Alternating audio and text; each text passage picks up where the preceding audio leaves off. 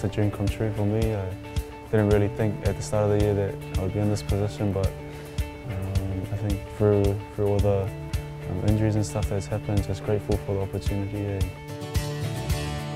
The old man, he's given us advice, a bit of advice over the years, so he was definitely proud when he got the call that I was going to be getting a debut this year, so yeah, they were stoked to hear that news.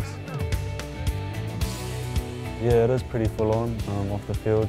Just have to be in your book a lot of the time and don't get much opportunities on the field, but a lot of learning's done off it as well. Tana's been awesome. He's just a guy that's got a lot of wisdom. He's just got a lot of knowledge about the game, and especially around the centre's role and how to improve as a centre. So he's been good for me.